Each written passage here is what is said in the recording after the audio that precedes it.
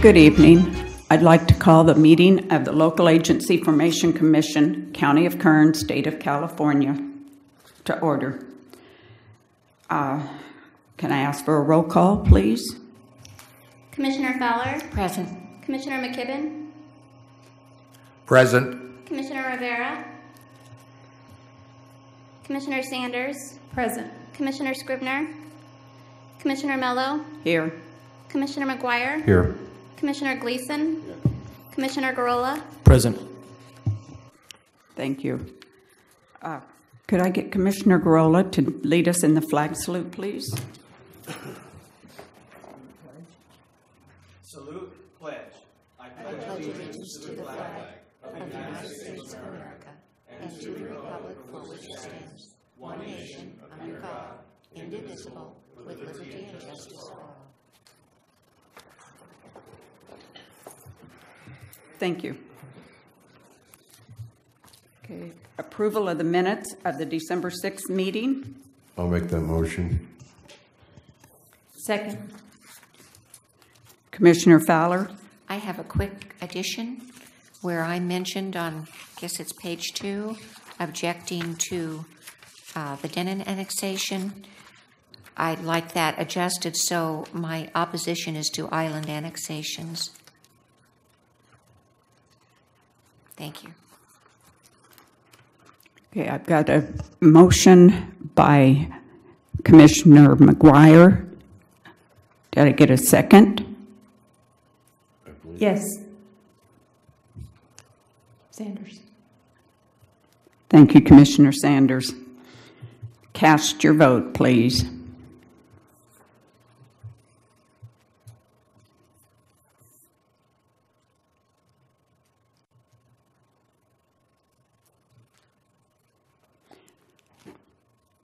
I'm casting my vote on the wrong screen.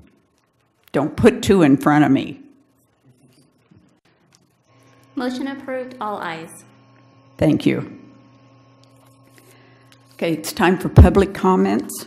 This portion of the meeting is reserved for persons desiring to address the Commission on any matter not on the agenda and over which the Commission has jurisdiction. Speakers are limited to 2 minutes. Please state your name and address for the record before making your presentation. Okay, I don't see anyone moving. Notice public hearing. We have a Greater Bakersfield Separation of Grade Number 5 Sphere of Influence Amendment. Mr. Knox. Chairman, with your permission, I'd like to combine the presentations for the Greater Bakersfield Separation grade items 5A through D together and the Rosamond Community Service District item E and F together. Each item will require a separate vote. Okay. The Greater Separation of Grade District has 2 annexations before you today, proceeding numbers 1655 and 1656. Both require a sphere of influence expansion. The sphere expansion and annexation both require the other to pass to go into effect. The application was submitted in March of 2013. This is unusual for LAFCo, but then again, the Greater Bakersfield Separation of Grade District is unusual. It is the only special district of its kind in the state. For those here who may not be familiar with the district, its main function is to evaluate traffic safety, especially regarding railroad crossings. The district evaluates the safety of crossings, does some engineering, and looks for potential funding for projects to alleviate safety concerns, often by creating grade separations. And a grade separation is an overpass or an underpass, for those who don't speak road jargon. The district itself does not build projects, but works with local jurisdictions to get a project up and running. For the most part, those local jurisdictions means cities, counties, Caltrans, and railroads. These 2 annexation applications cover most of the city of Shafter. That's annexation number 1655, and east of Bakersfield along the Edison corridor to the foothills. That's annexation and proceeding number 1656. Annexation number 5 is approximately 38,733 acres and has multiple land uses. and annexation 1656 is approximately 20,861 acres, also has multiple land uses. The district also requested the sphere of influence be enlarged to extend beyond the boundaries where it currently serves. That allows them to move their boundaries of the district as well. With this annexation, there are several areas that must be reviewed and analyzed. When it comes to CEQA, the district has put a notice of exemption that's been prepared and adopted by the district. There's been an indemnification agreement that's required by LAFCo to cover us in case of lawsuit. There is no property tax increase associated with this application. There'll be no zone change. It is consistent with commission policies. There is no ag land conversion. When it comes to assessors' parcels, there are some areas that do not conform. And for this, we look to the county assessor's office for notes on this. On 1656, the assessor says that the boundary of the proposed annexation does not conform to the tax rate areas, TRAs, in several places. This is due to inconsistencies resulting in thin gaps between TRAs and or sliver TRAs lying completely within the road right-of-way. On annexation 1656, does not conform to parcel boundaries in 4 locations, but they are excluded based on their size and use. Therefore, there is no detriment. So while there are inconsistencies, they are accounted for, and the county can address them and move forward. They can still do their tax like they want to, which is important to them. It is consistent with the general plan, transportation plans, and specific plans of the county. It has no effect on regional housing needs. There is no functional overlap with other districts. Does not change any zoning. This does not require a municipal service review. It does not seem that there is a reasonable definition of municipal service that would cover a separation of grade district. Do not need to account for adequate water supply because that's not an issue. And does not change the essential government services. So if the fire is handled by the city or the county, that will not change. If the water service is provided by one water provider, that will not change. Any services currently being provided in that area will continue to be provided by the service provider they have now. Annexation does not have 100% landowner consent. LAFCo sent notices to all the property owners within the proposed boundaries and within 300 feet. Voters within the boundaries were also noted. At this point in which I need to point out that there is an error and make a correction in the report and recommendation that was included with your agenda. There will not be a LAFCo initiated protest hearing. As mentioned earlier, the Greater Bakersfield Separation of Grade District is different than many other districts. If LAFCo adopts a resolution making a determination regarding the proposed annexation for separation of grade district, LAFCo's jurisdiction over the annexation process ends. This is significantly different than a typical annexation process.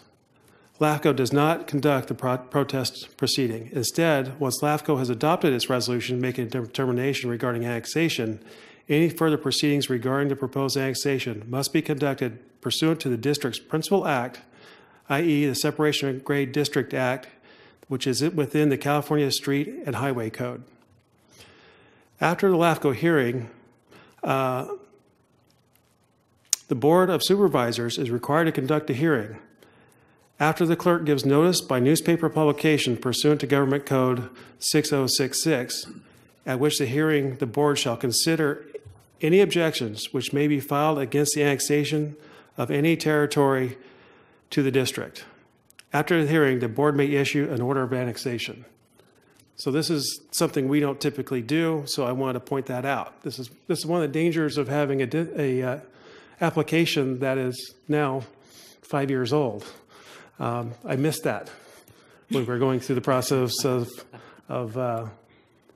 doing the report and recommendation. So I want to make sure that everyone's clear that this is the process that happens with this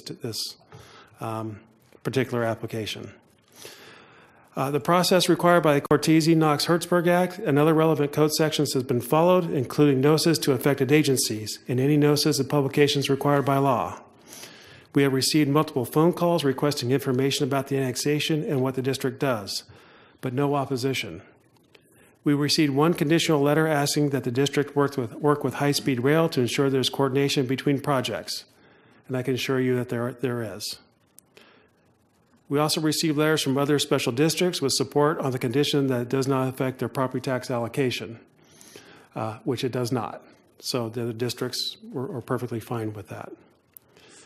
So it's my recommendation to the commission that you should make separate votes on all 4 of these agenda items, with items A and B being conditional on the approval of the other, and items C and D being conditional approval on the other. There's no reason to increase the sphere without increasing the boundary, nor is it possible to increase the boundary without coinciding increase in the sphere. It is a recommendation of the executive officer for the commission to approve these sphere amendments and annexations and send this to the Board of Supervisors for their approval. Okay, thank you. Anyone from the public wish to speak on the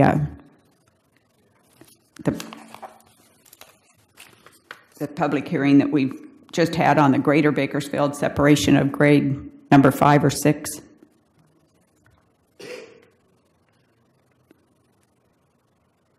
Come up to the mic.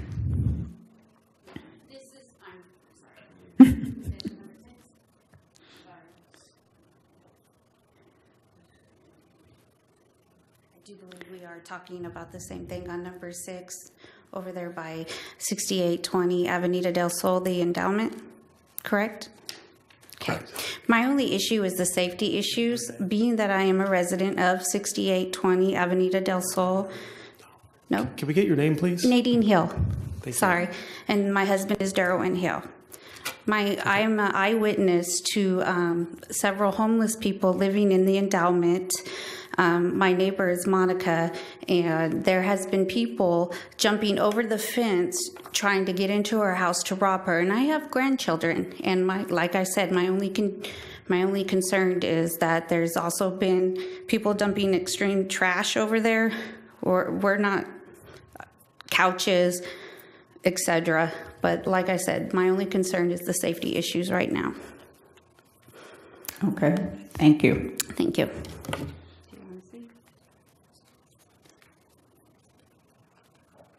Mr. Knox, is there anything we as a commission can stipulate as far as the safety issues now?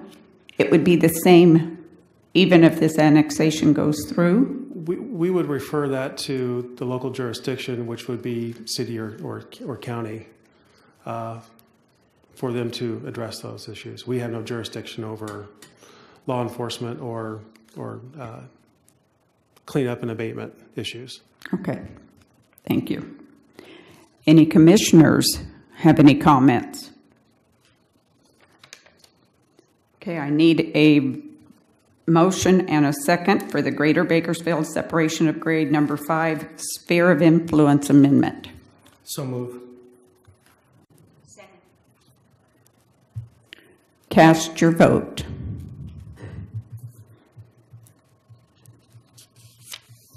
Motion approved, all ayes. Okay, and I know on the minutes I neglected to say that it was a unanimous vote in favor. And again, this is a unanimous vote in favor of the Greater Bakersfield separation grade number 5 sphere of influence amendment. Now, we need to do it again for the Greater Bakersfield separation of grade annexation number 5. Motion, anyone? I'll make that motion. I'll second. Thank you. Cast your vote. Motion approved, all ayes. Okay. Again, it was carried unanimously. Now we have to do Greater Bakersfield separation of grade number 6 sphere of influence amendment. We need a motion and a second. Motion. Second. Cast your vote. Motion approved, all ayes. Again, unanimous decision that it was in favor of. And the 1656 Greater Bakersfield Separation of Grade Annexation Number 6. Again, we need a motion and a second. I move staff's recommendation. Second. Cast your vote. Motion approved, all ayes. Again, it was unanimous in favor of. Okay, now we have E and F, Roseman Community Services District Municipal Services Review, and the 1707 Roseman Community Services District Annexation Number 22. Mr. Knox. Thank you, Chairman. On March 27th of 2017, the Rosemont Community Service District submitted annexation number 3 and a municipal service review to Kern LAFCo. Consideration of the proposed municipal service review for the Rosemont Community Service District include determinations as required by Government Code Section 56-430. The Commission is required to make determinations in 6 different areas. These are population and growth. Currently, the population is around 22,000 and should be over 40,000 by 2035. Another determination is the location and characteristics of any disadvantaged unincorporated communities within or contiguous to the sphere of influence, and there are none. Present and planned capacity of public facilities, adequacy of public services, and infrastructure needs and deficiencies. The district has a plan and funding sources identified for the integration of 3 small water systems into their current water production and distribution system. And that is the purpose of why this annexation is going forward. The State Water Board has determined that some of these small water districts have a pollutant problem that needs to be resolved, and they could do that by blending water with the community service district and meet the standard. So that's the reason that this project is going forward. The district has the financial ability to provide services, although they are limited. Improvements can be funded through budget tightening, reserve funds, and grant funding. And the district has considered rate changes in the past. The staff's an opportunity of shared facilities, and again, that's what this project is about, is sharing facilities with those local water companies to create one system that provides clean water for everyone. The CEQA has been met by notice of exemption as prepared and adopted by the district. And as far as the annexation, consideration of the proposed annexation of approximately 60.79 acres into the Rosemont Community Services District. The proposed area being annexed are located in multiple locations within and adjacent to the current district boundaries. The purpose of the annexation is to consolidate 3 water entities that have water quality issues. These are the First Mutual Water Company, the 60th Street Water Association, and the Lucky 18 on Rosemont LLC. Landowners have requested annexation for water service improvements to address, not sure if I'm going to get this right, hexavalent chromium thresholds above state standards. The district has prepared a mitigated negative declaration to meet the CEQA requirements. We have an indemnification agreement from the district. There is no change in property tax, no change in zoning. It is consistent with commission policies. There is no ag land conversion. The assessor parcels do not conform in a couple places, which is because of a policy issue that we have here at LAFCo. Commission policies include provisions not to split parcels, but there's also provisions not to split roads. In this case, you're going to have to pick one or the other. While there be no tax consequences, the property owners will receive 2 tax bills if we do the full width of the road. I've included the full width of the road in this proposal to give the commission an opportunity to make a decision. The commission has the ability to shrink a boundary at a hearing, but not to expand a boundary. So I need to start with the bigger area and then draw it back if you guys do not want to, if the commission does not want to create a dual tax bill for some of those property owners. Do you have?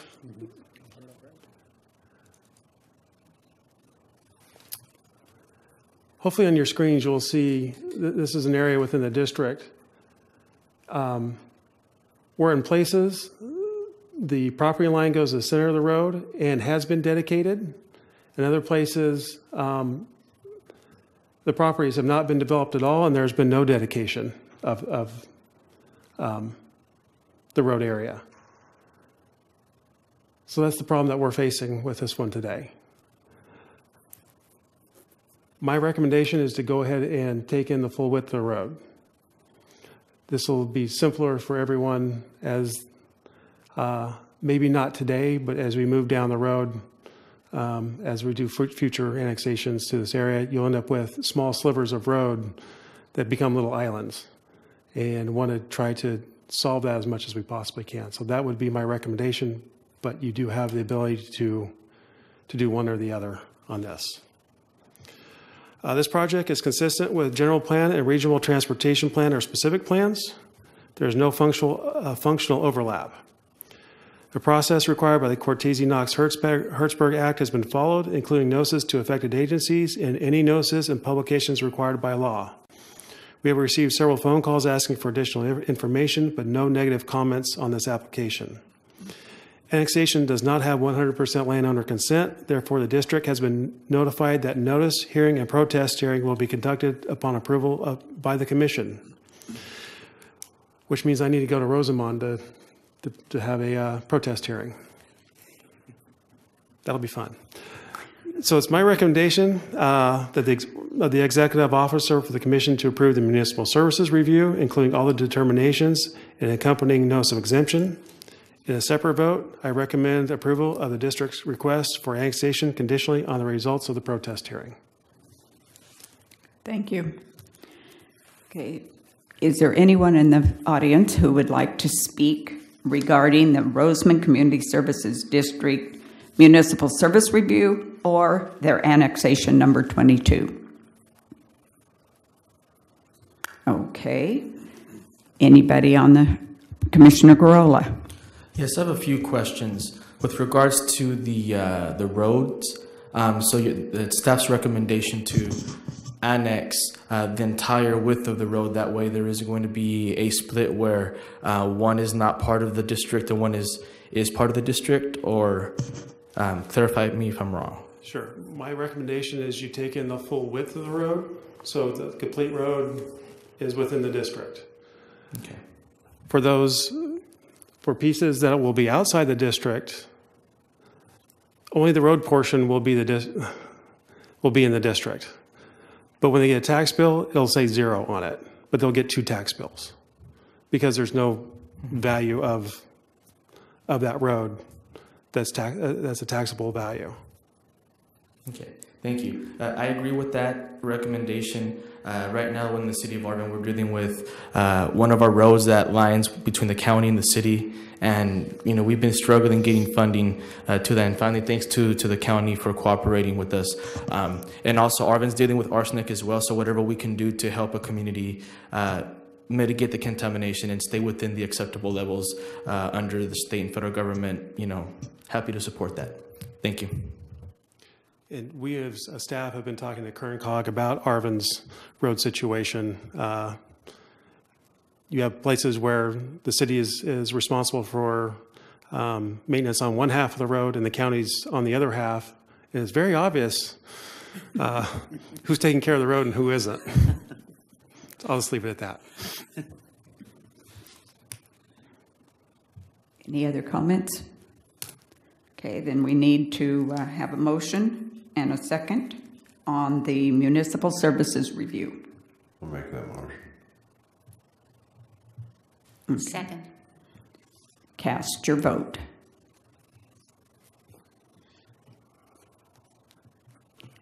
Motion approved, all ayes. So it was a unanimous agreement on the MSR. Okay, then we need a motion and a second on the 1707 Roseman Community Services District annexation number 22. Make that motion. Do I hear a second? I'll second. Cast your vote. Motion approved, all ayes. Again, unanimous decision. Okay, any commission items? I think you guys put me in the center so I can exercise my neck tonight. Okay, go to number 8, general business. Approval of claims list number 1801. And this will require a vote. Motion. Second? Second. Thank you. Cast your vote. Motion approved, all ayes. Unanimously pay the bills. B, confirmation of chair and appointment of vice chair. Mr. Knox? The commission has a custom of rotation of the chair and vice chair between the different categories of commission members. Part of that rotation calls for the vice chair to move up to chair and for the commission to pick a new vice chair. This will require a confirmation of Commissioner Mello as chair and an appointment of a vice chair from special districts. It was pointed out to me that it's not city's turn next, it is special district's turn. Let's leave it at that. It's been brought to my attention that that's happened. This is not a hard policy of the commission, and the commission has discretion. I have brought this to the attention of the 2 special district members. I don't have a particular preference or bias towards Commissioner Sanders or McKibben, but that the seat currently occupied by Commissioner Sanders is up for election in May. And so that would make it difficult if there's a potential that that seat will be filled by someone else and we'd have to do a new vice chair. With that in mind, Commissioner McKibben has agreed to put his name in for nomination, but only if Commissioner Sanders declines. Commissioner Sanders declines and nominates Commissioner McKibben to the vice chair position. Okay. So this will take, do we have to have a second? You need a second, yes. I'll second it. Thank you. Cast your vote. Is this just for the vice chair? We'd like to vote for you as well. No, I don't want you to vote for me. That was not included in the motion. I don't care. Yes, It can be both. Please. Yes, please include the chair, confirmation of the chair, and vote for vice chair. So I'm revising my initial motion for Commissioner McKibben to be the vice chair and Commissioner Mello to serve as chair. And I'll second that. Okay. Now we can cast our vote.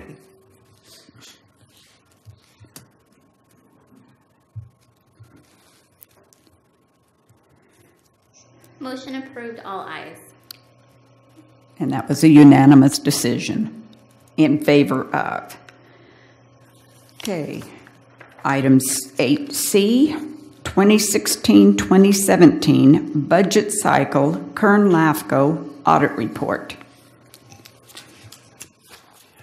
Thank you, Chairman. The good news is I don't have a whole lot to say, and it's easy not to have a whole lot to say when you get a clean bill of health. So there were no major recommendations.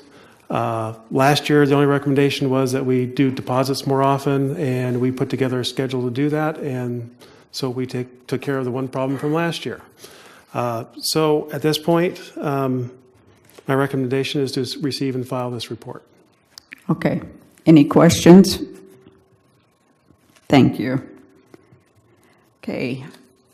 8D, insufficient petition for creation of Weldon Regional Water District. Mr. Knox? Yes. I have informed the Commission in the past that we are working on the formation of a new water district. The community of Weldon has several water providers, mostly mutuals, that provide water to the area. The State Water Board has determined that there are levels of arsenic in several wells above the state mandated threshold. This is not uncommon, as we've already heard from City of Arvin. To create a solution, a formation committee has been assembled. They have determined that the best fit for the community would be the creation of a regional water district, the creation of which starts with a petition of the property owners. A petition was circulated and signatures were obtained. The petition gatherers are given 6 months to complete the signature gathering and must turn in all signatures within 60 days of the last signature. The petition gatherers thought it was 60 days after the end of 6 months and missed their deadline, unfortunately. Your staff and legal counsel spent a considerable amount of time trying to find a legal way to accept the petitions and help this process move forward. But the law and relevant legal opinions does not give much room for any discretion in this area. I have met with the signature gatherers and the formation committee, and they have decided to recirculate the petition and start again. Even though the petition is not valid, state law requires that it must be made public. Therefore, I bring it to you today to receive and file. And that is my recommendation. Any questions from the commissioners? Okay, we'll accept that to receive and file. Under general business E, redevelopment board special district member elections. Yes. Mr. Knox. On July 1st, 2018, the state requires more than 400 redevelopment agencies, oversight boards, to consolidate into just one oversight board per county. When this occurs, each county's independent special district selection committee will be granted the authority to appoint one special district representative to that county's respective oversight board.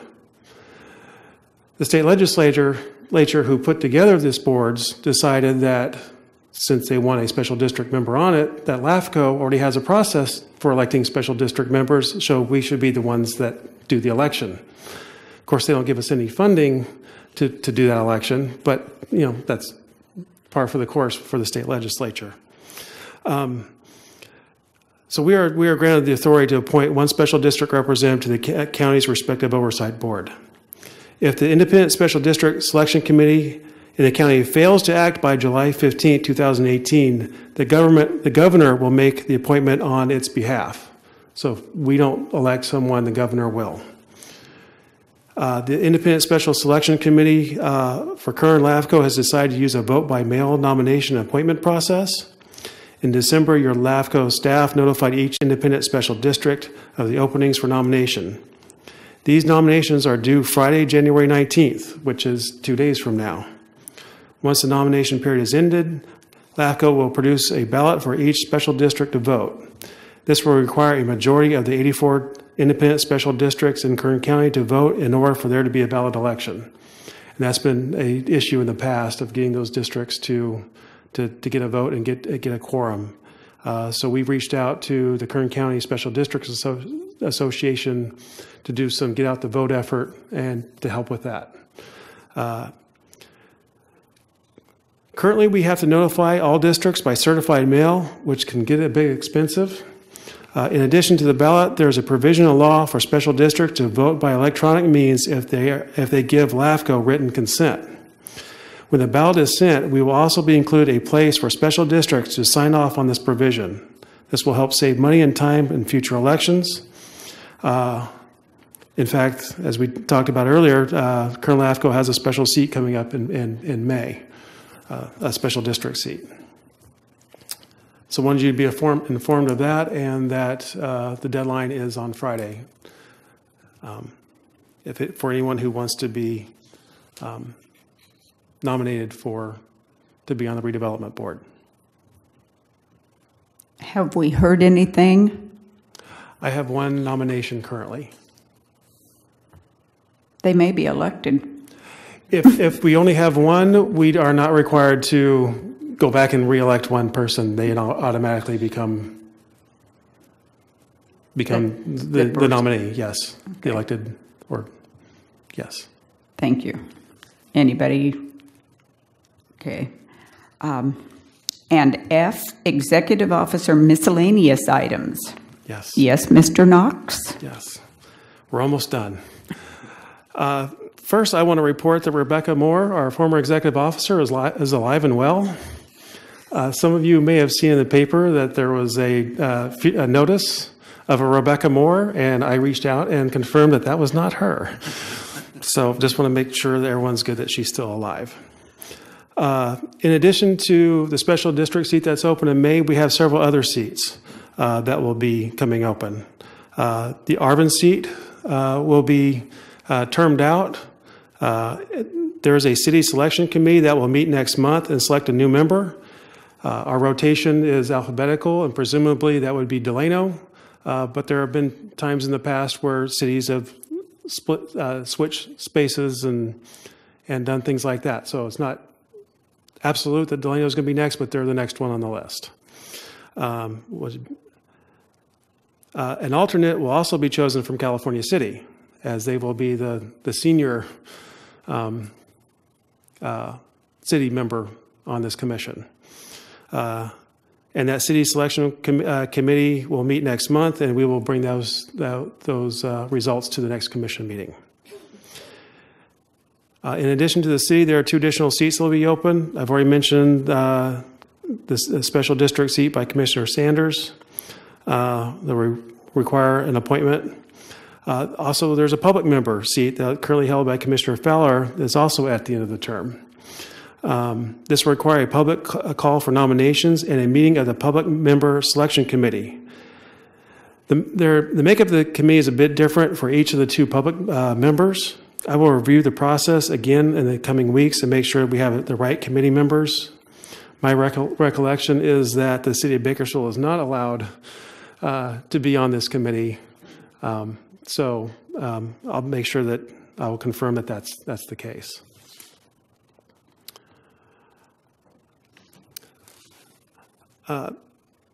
It's interesting that they're not here today. I guess I can thank Commissioner Gleason and Supervisor Gleason for expanding the holiday schedule for county employees.